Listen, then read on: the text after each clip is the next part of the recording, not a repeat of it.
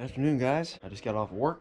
Shouldn't excite me this much, but I am excited that I've actually gotten to put a little bit of hay in my lean-to addition. It's far from being finished.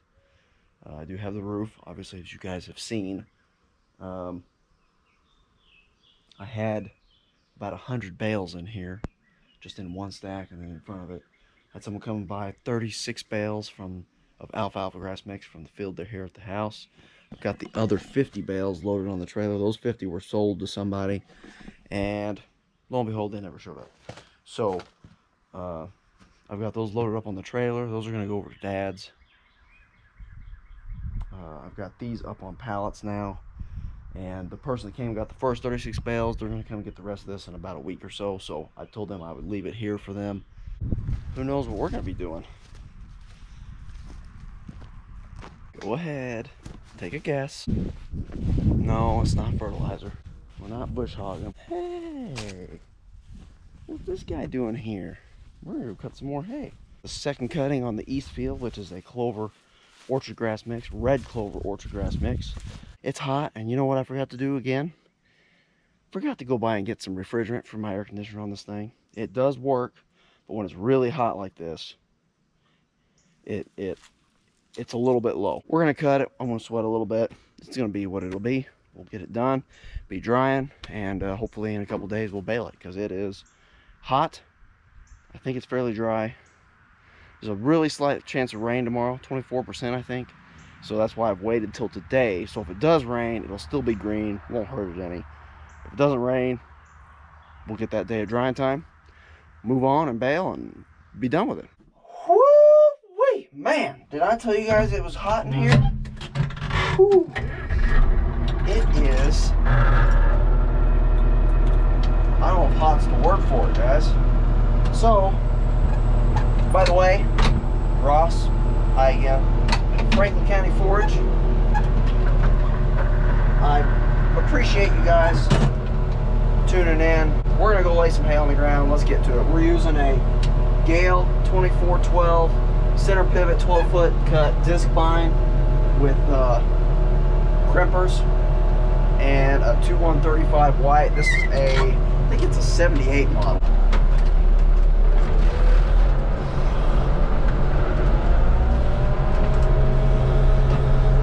I'm going to kind of include a little bit of basic stuff.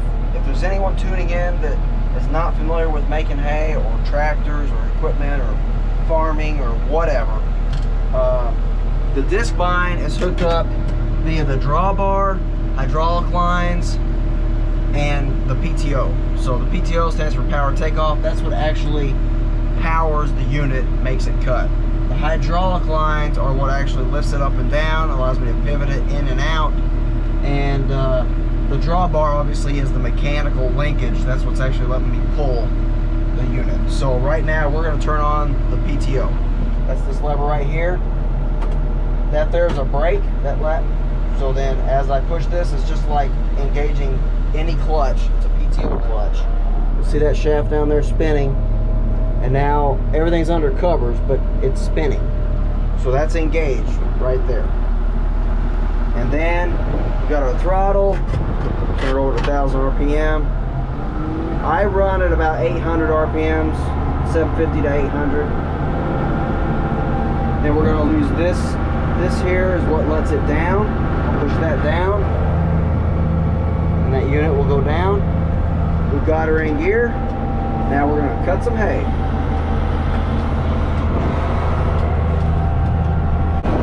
Some really, really good looking hay.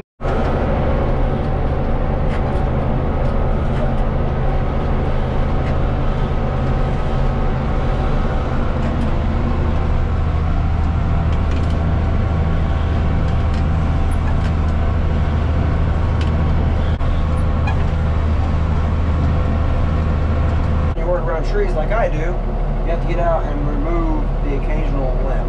Not really too occasional though, it's just not every time. When you get out, always turn the PTO off. Simply kick that off. That disengages it, and then there is a brake. You see the shaft, whenever I push this here back all the way, it'll stop. See the shaft still turning slightly. I turn it back, boom. Okay, now we're gonna go pick up some sticks. And here are the sticks. And you'll see the orchard grass has actually started to kind of wilt, and it's going dormant is what it is. Now it looks like it's dying. It's not dying. It's a cool season grass, and we've already had 1 full week of 100-degree weather. This week's supposed to be 100 degrees. It gets to this temperature this time of year, this length of days. Orchard grass, Timothy, cool season grasses do not grow well. Now that doesn't mean that it's dead. That doesn't mean that it won't ever come back. But we just have a really big lull this time of year. It is June 21st right now, and you can see out there the soil's not quite as good, so it's looking worse there than it is here. It's further in the shade here, less sun. It's looking healthier. You can see the clover's even looking wilting and stuff. See where the deer have been eating the tops of the hay off. It is what it is. We have lots of deer here. We grow them big, and we grow a lot of them. So anyways, I'm gonna pick up the rest of this. Don't want to run that through the equipment, and get back to it.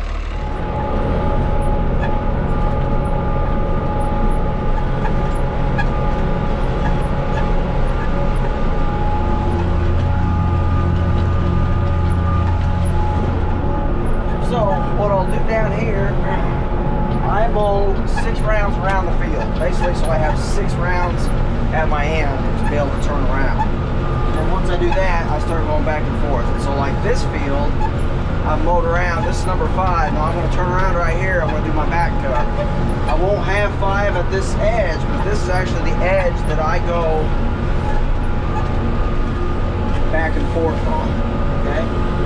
So when I come to the end, I go ahead and any corner pieces that I have, I go ahead and cut them. Then I'll swim her back around here. We'll go right down this outside back cut here, and we'll cut all this.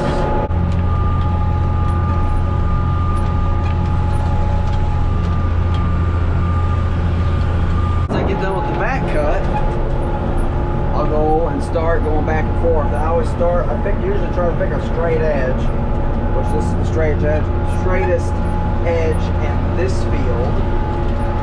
And I'm actually going to go past here. I'm going to cut up my corners here.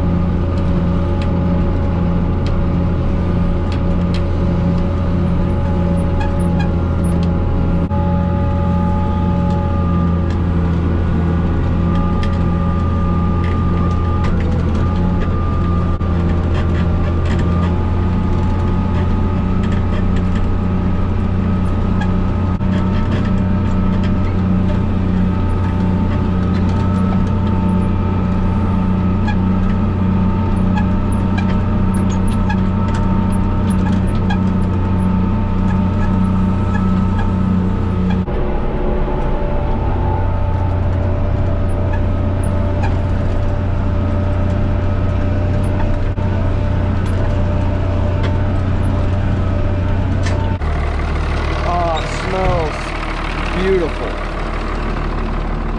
This here's some good hay out here now. It's all good hay, but what I mean by good is it's quality and it's thick. It's going to yield good.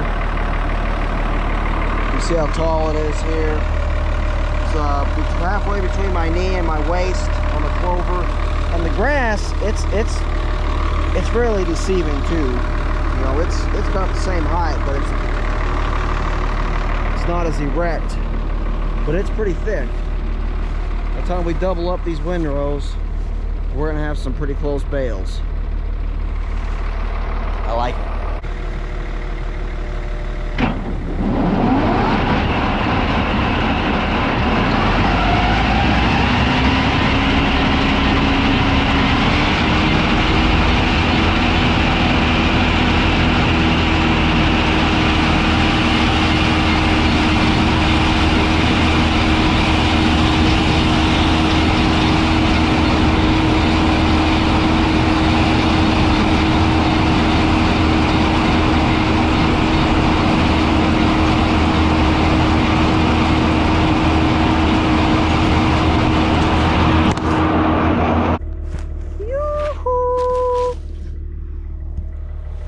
Hello?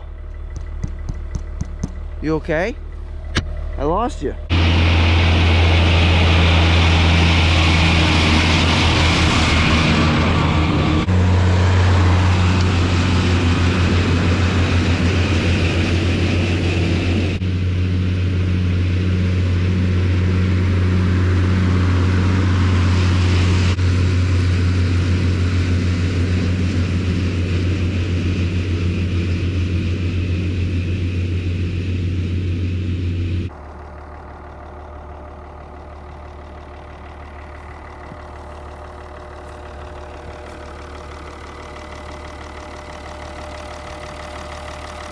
Heading to the house, see what the kids and Bethany are doing. Grab me a bite to eat and let it dry, right? Let it dry, let it dry. Can't keep it wet anymore. Let it dry, let it dry. Okay. Alright guys, this is the last of the hay from the last batch. Besides the 25 bales we have over here, I'm holding it here for a customer. Got 50 bales actually, and then 2 more that I found that were pulled out of the baler from this. Then 2 more that were pulled out of the baler of another field. There's actually 54 bales on the trailer. All right guys, we're here. We've got it unloaded. I'll show you guys what it looks like here real quick. Here's what it looks like. So this is what we stacked with the grapple. There's 20 bales to a grab in a layer. So there's 2 grabs wide. So there's 20, 40, 60, 80, 100. So there's 100, 200, and then Dad just threw 2 more up there. 200, and then there's 130 over here. So there's 330 straight orchard grass mix. Or not mix, straight orchard grass. And then this here, there's like 254 or something like that. Of course, we had to stack these by hand. I tried to stack them so I could grab them with the grapple when we load out, depending on where we start from. I don't know where we'll start, but the next stuff we do, we'll go right in this runway. So we should be able to stack it for the most part. Now, I won't be able to fit 2 stacks wide there, so I may have to grab like maybe 5 and then 4. We'll see. Time will tell. But either way, we've got, you know, I'm gonna say 600 bales at least in there anyways.